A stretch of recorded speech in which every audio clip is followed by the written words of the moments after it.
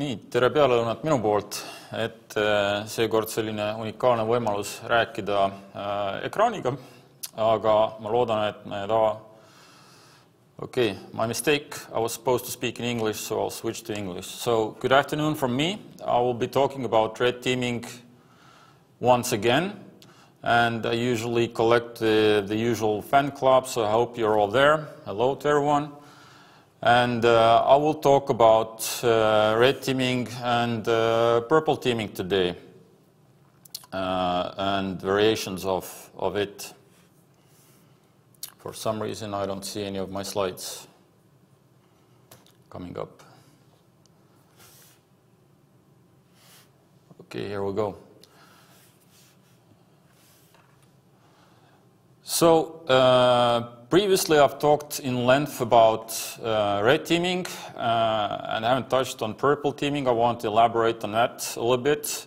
But the theme of this year's event, reality check, actually is very fitting to red teaming because the best reality check of organizations' information security actually is red teaming. And I will try to slice various angles of it. So, this is a slide that many of you have seen. These are the things that we do at Clarified Security. So we do a lot of pen testing, manual pen testing only. And then we do a lot of red teaming. We like to do it on production, a real thing. And then we have a lot of courses to train the techies. And we've done a lot of exercises for many years now. We've done Lock Shield since 2010. And it keeps growing bigger and fancier and more complicated. And then we have our own exercise series, Cyber Range exercise. We've been doing it since 2015 and do up to 5 of them every year. And we also participate in NATO Cyber Coalition, where we provide forensic scenarios. So a lot of these very technical activities, but of course the focus of today's topic is red teaming, and then some introduction to the terms. So red team is a hopefully independent group. Sometimes it can be part of an organization, but usually it's from outside to have a fresh look. And it plays the attacker, essentially. And one of the things that every serious company that has something to lose should be doing nowadays is threat hunting. So it's proactively looking for attack indicators to catch them as soon as possible, of course. And you always have to assess yourself from a perspective if you are an attractive target and to whom and why and what you can do about it. So at Clarified Security, we preach crawl, walk, run concept. Nothing new in that, but in context of exercise and red teaming, we consider production red teaming or purple teaming to be the pinnacle of kind of security verification assessment. But it all starts from individual skills, and oftentimes our customers, especially governments and military to whom we do cyber exercises, the Cyber Range exercise for example, they tend to always want to go straight away to the exercise, and later on they come back that, oops, we do believe that we should have done some training before that as well. So it all starts from individual training. Usually we proceed exercises with hands-on hacking essentials course to have attacker TTPs, the tactics, techniques and procedures. And then also Hunt a Hacker is a good course to get them on the hunting capabilities, how to find us if we're the attackers. And there's also Hands-on Hacking Advanced for more kind of a TTPs that we do ourselves in red teaming, for example, Cobalt Strike usage that we tend to use quite a bit. And then there are cyber exercises, but we feel that with exercises you have fake environments, you have somewhat fake rules, and it takes a lot of effort to set it up. So it's good for cooperation. For example, if the same industry wants to cooperate and they have to have a common playground, or it's a military or it's a government. However, for everyone's use, red teaming is the best way to go about assessing the whole organization. So this pyramid kind of shows that vulnerability assessment in terms of depth and breadth can cover a lot. You can scan the whole environment and find a bunch of issues, and that's that. But with, for example, manual penetration testing that we do, you can focus more on a smaller piece and go very deep. However, with red teaming, you can go extremely deep with the whole organization and all aspects of its security, because organization is only as strong as its weakest links. And here on this slide, I've explained kind of a relationship what we have with a blue team and with a white team. So actually in red teaming, we don't talk to a blue team directly. They feel the impact of what we do, hopefully, but then we always have to go through a white team, which kind of gives us guidance, also agreement what our objectives are as a red team. However, basically, from terms of red team and blue team, we're opposing to each other. We have to be sneaky, and blue team has to keep us out and kick us out. So in that terms, the information sharing comes after engagement. Red team has to be very sneaky in order to achieve objectives. So we do our information collection, we do our initial compromise, moving around laterally. We have to be very sneaky about it. And the blue team sometimes doesn't see it at all, or they see these TTPs that we emulate or use. However, they don't necessarily tie into who we are as threat actors, because in many cases our customers, blue teams, they don't know it's a red teaming exercise. They think it's a real thing. So that's why red teaming is very realistic, especially to the blue teams, because they think these are real attackers. They're coming after the company's assets and people and data. And white team can also play it very differently. They can get input both from the blue side and red side, but often they want to kind of only know about things when the blue team informs them. Of course, in situations where things can get out of control very easily, then usually red team provides them a lot of information what we're about to do or what we just did, and then they can wait to see if blue team reacts. So, but in any case, the slide shows that we're two separate players and we don't talk to each other during a game, exercise, real life, whatever you call it. But purple team kind of gets rid of the white team, and then the red-blue actually talk to directly each other. And the whole point is that you can test and improve detection and defense mechanisms very quickly in many areas, not just one path to victory that the red team found, but basically we can go through many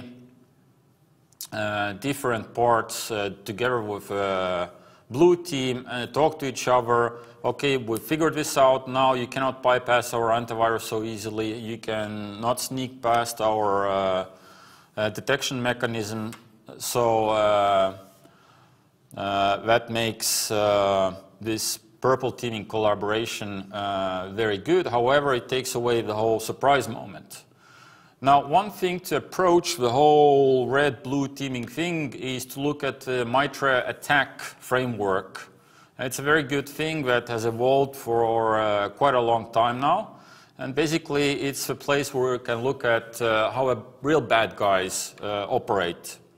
And MITRE has spent a lot of time analyzing this, and the whole acronym ATT&CK comes from adversarial tactics, techniques, and it as being a common knowledge. So and they say that this is based on real-life observations, and they have mapped 107 different groups, often state actors, but not only, and you can follow a link to learn about it more. But it's quite eye-opening to look at how the real bad guys operate. So this is just one slide of Mitra attack roadmap of 2020, October, and they highlight two APT groups, state actors. So these are, bluntly put, these APT-28 is Russian intelligence services, at least the attribution, and then APT-29 is Russian government attribution. So you've heard terms like Fancy Bear, well, and which is APT-28, and APT-29 has also one of the names alludes to the bear something. Kind of makes sense. But on this map, you can see that from 12 categories of enterprise attack tactics, you can see what APT-28 does, and I'll explain these details more, but just a big visual overview, you can see that, hey, these are the things that APT-28 commonly does, the blue boxes, and what is unique to APT-29, and then the green boxes are the things that they both tend to do. Actually, there's very little overlap on what we do similarly. However, there's 107 different groupings analyzed and categorized, so actually when we do our red teaming and some annoying customer has taken their carbon black and has Mitra attack kind of categorization and other feeds tied in, they actually will get alerts on these specific categories when we do our initial compromises, we do our privilege escalations, etc. So, but let's move on. So actually Mitra says that, hey, if you want to do red teaming, you can take our attack kind of 12 categories of tactics, and you can emulate specific threat actors. Well, it doesn't necessarily need to be very specific grouping copying. The kind of common techniques are all the same, so, but you can see that this is a sample kind of attack, like how it's going to play out, what other techniques are used. And sometimes if you want to go in depth with a customer, you can go through these tactics and specific techniques which are under these 12 tactics and discuss, okay, the customer feels that we want to specifically test lateral movement a lot. It means that maybe initial compromise is not so important. They may even agree that, hey, let's skip the whole initial compromise, let's go to assumed breach or assisted breach. But this is how it plays out. Let's go back to how I kind of explain it a little bit better, easier to our customers. What you as an adversary need to know. So, first of all, here's our target, a customer network, internal organization, and this is our target. Because they are our red teaming customer, or if we're criminals, then hey, we want to compromise these companies for profit or for stealing data, whatever the actual intent may be. In order to get foothold in this organization, you need to collect quite a lot of information, and some of the key things are highlighted there with bigger and bolder print. You definitely need to know what kind of operating systems you're likely to come across. And even better, during your preparation work, you will map specific users, what kind of operating systems and devices they are using to read email, to work on documents. Is it Windows 10 and let's say Apple phone, or are you likely to come across Mac computer?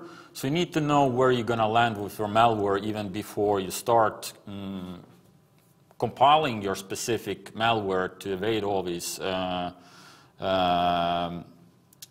devices and systems that are thrown at you, and what operating system and against what antivirus you're going to land. Of course, it's useful, especially if you do phishing, then you need to know also what kind of email client they're using, what browsers. If you want to use Office documents or PDF documents, you may want to know these flavors as well. And somehow you need to figure it all out. For later on, you also may be interested in what kind of multi-factor, or if any they're using. Are we using it everywhere? Do they have VPN ingress points, what they are? Maybe you want to set up a fake one and collect credentials this way. And definitely you kind of want to know how strong OPSEC the customer has. So do they have monitoring? Do they have threat hunting process and capabilities?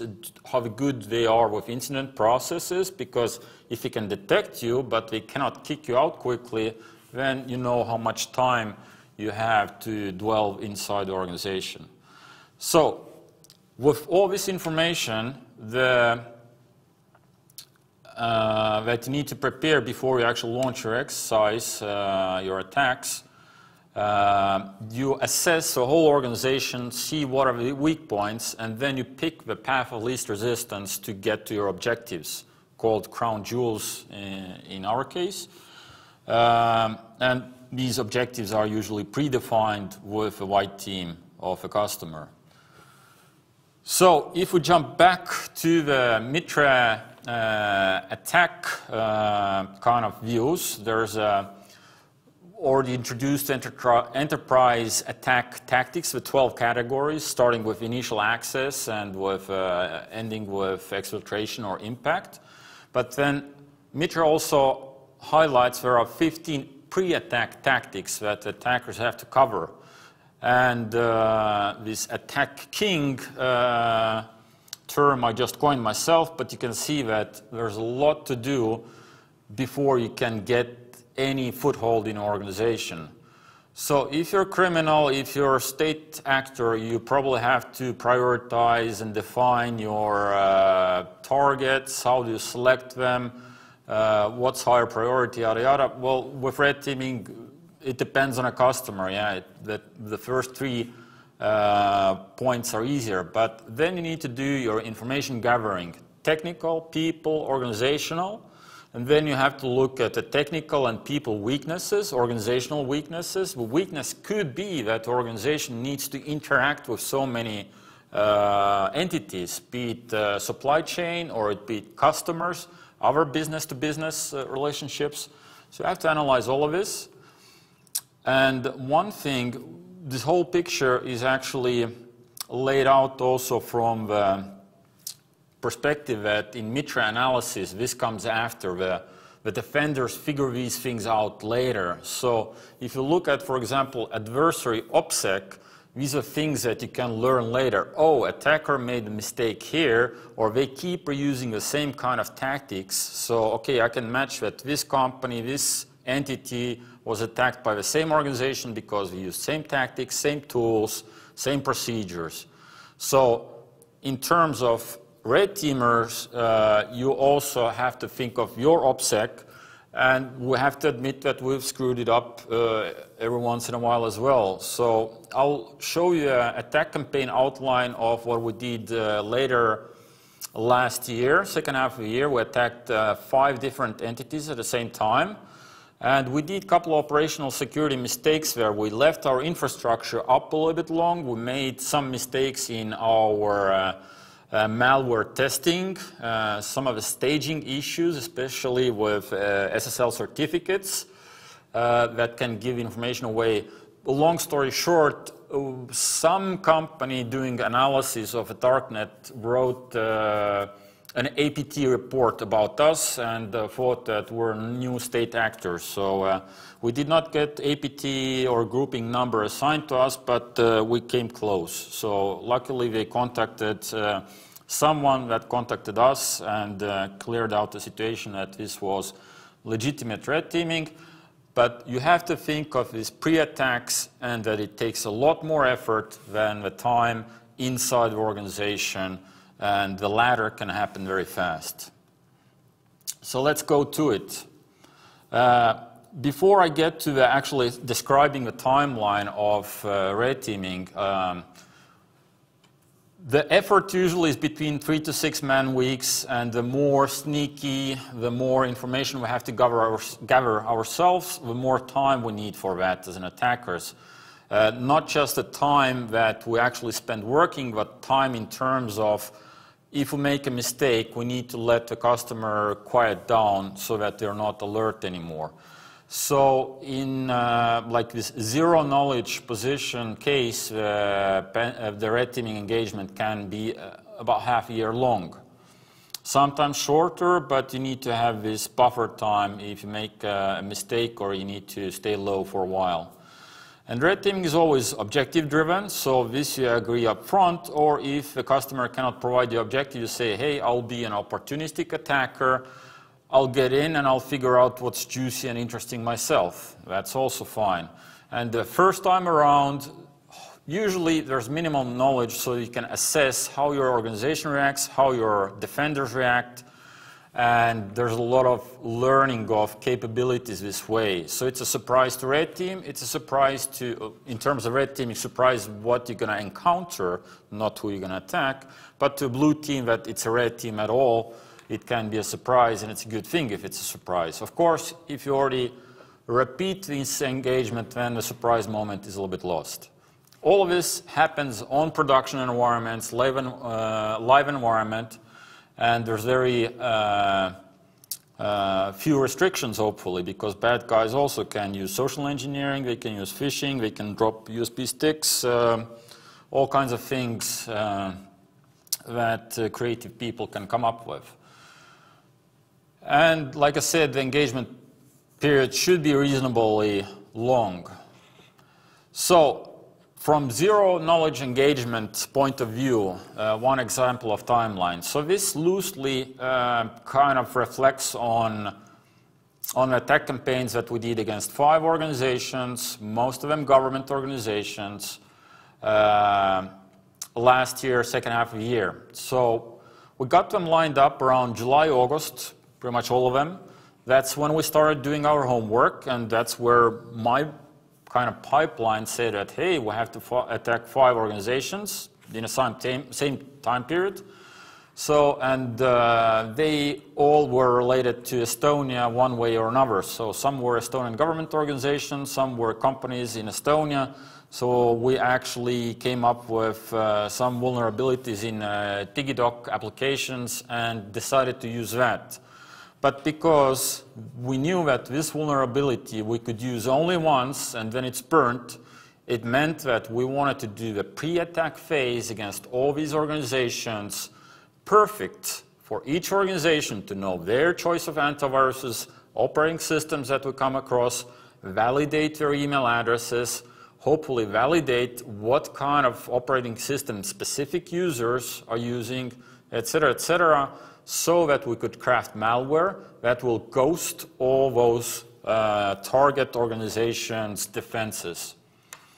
So after doing our intelligence gathering homework, we fired off the first wave of pre-phishing. And basically what we did, we sent away some Atlassian product something newsletter, pretty much exactly copy-paste of a real newsletter what we got ourselves and sent it to quite a lot of people in all those organizations. Nothing malicious in it at all. The only thing we wanted to know is if we have valid email accounts. So basically we had come up with email lists for all these organizations, people, what roles they worked in, and we wanted to make sure that they're still working there. You know, if as a bonus we can also get the information what they used to read this email, what operating systems, then this is useful as well. But totally benign thing, most of the organizations never even suspected that it's something malicious. But it's very important to get your target list sorted well and get some additional information. Then you need to start filling other gaps. So to lure the users to click on some links. Maybe this already happened in a previous phish, but definitely something to send out the links to get people clicking on something. This way you detect your operating system, your email clients, web browser choices, so you get more information this way. Also nowadays, one of the problems is that a lot of people tend to read their emails, at least the first look, via the phone. And therefore, we had to kind of persuade them that you can get more when you actually go and visit the site with a PC, web browser. So you can throw out messages like, okay, this website is not optimized for mobile phone experience. Please visit this link from the desktop. So another way to get info. And sometimes to get the final bits of information that you just cannot get via this somewhat passive techniques is that you simply ask. So we actually sent out another pre-fish with questionnaire asking, hey, we're conducting a cybersecurity survey. Have you had a recent training in cybersecurity? Some benign, stupid questions, and then straight to the point. So at your workplace, what kind of operating systems do you use? What kind of web browsers do you use on a regular basis? Do you know what antivirus do you have on your computers? So, and usually would get all the honest answers, and boom, against 5 organizations, you have most of the picture of what you're going to hit when you deliver your malware and what to evade in terms of various antiviruses. Because it's very easy to evade specific antivirus or small list of antiviruses if you know what they are, but random one may be almost impossible. So, and you can see actually that once you get successful phishing gone out in November, and the scales are actually there quite different, you can see that from there it can take a week or 2 to get the whole thing done. So actually out of 5 organizations, only in 1 organization we did not get foothold.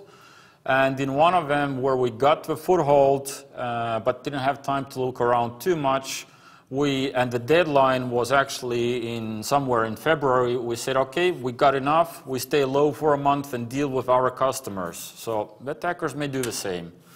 Now, pre-existing knowledge to shorten the timeline. For example, I have customers saying that, hey, we want to do the red teaming this year, and it's already October.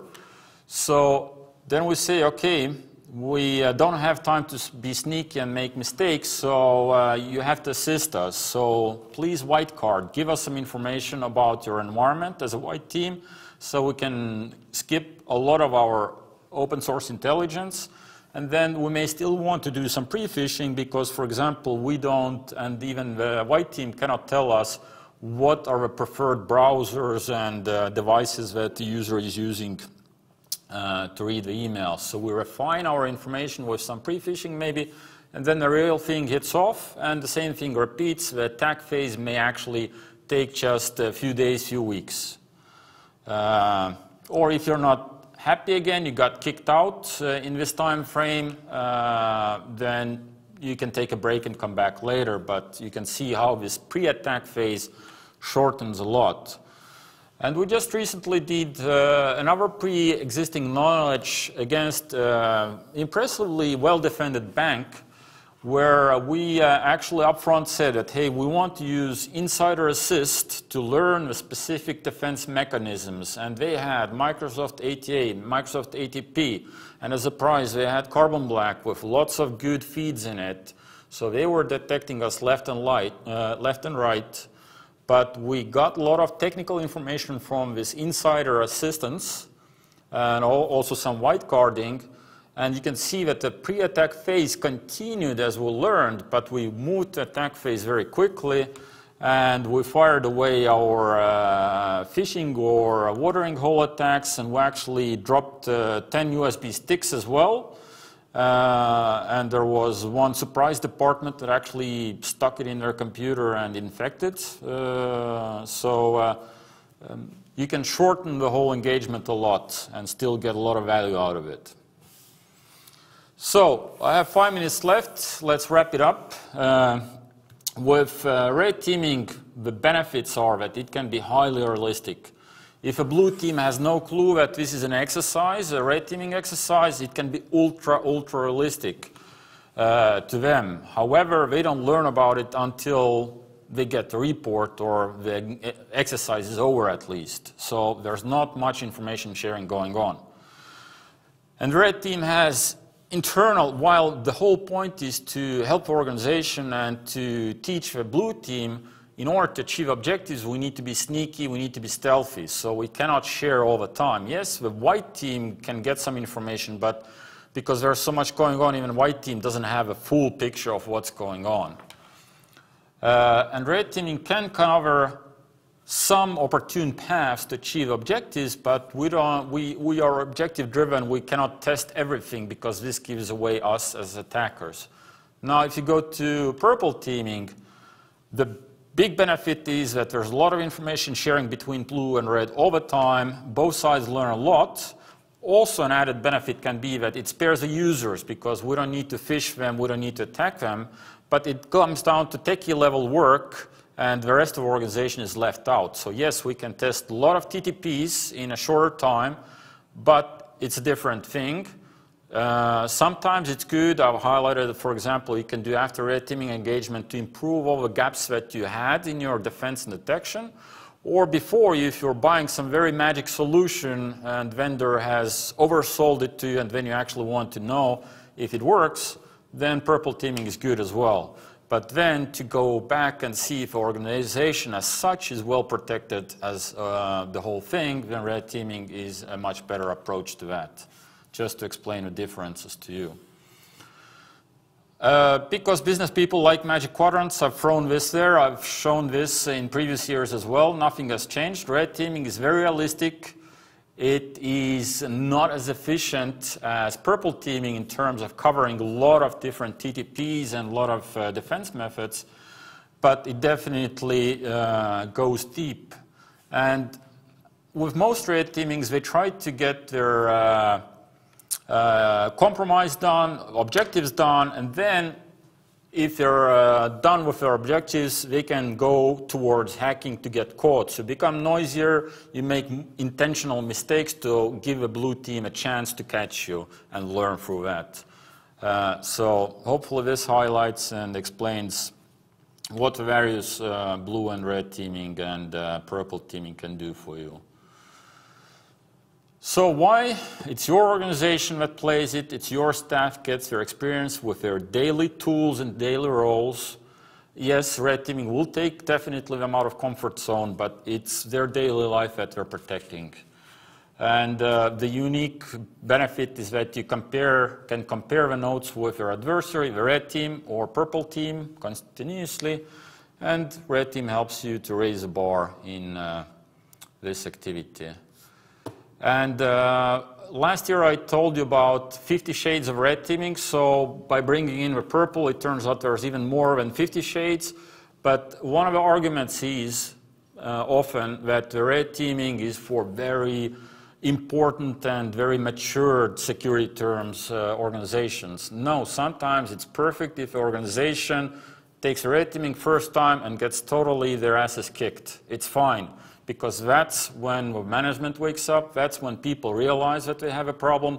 There's budget coming, there's actually buy-in coming from upstairs, and you can start actually doing defense a way that you have perhaps envisioned or don't even know that you need yet.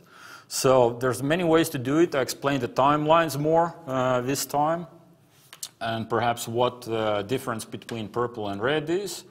But we have customers that endlessly say that, hey, we know we have these gaps and issues, we want to fix them first, and then definitely we'll take a red teaming. They'll tell me about this for years.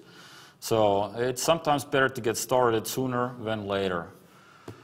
Yeah, as deliverables, we give narrative style report, the path to victory. We give advice as an attackers, our perspective, some cleanup report to go back to what things we left behind as surprises perhaps. And we give executive level summary, but one of the hits that we do as a bonus is that we go to the big audience, we go to end users and explain that when the stupid, annoying emails, phishing emails stopped, when annoying things that you saw stopped, we were in your computers doing fancy things, and here's the results. So this is at least one of the great benefits. And showed this last year as well. People think that communication teamwork, working as a team, is the main benefit of red teaming, not just the technical part. And on both sides, we make mistakes and we improve. It's all yours and ours, and then the result is that we have something holistic that improves your security. So thank you very much. I'm out of time, and I'll see you next year or outside here in the event location. Bye from me.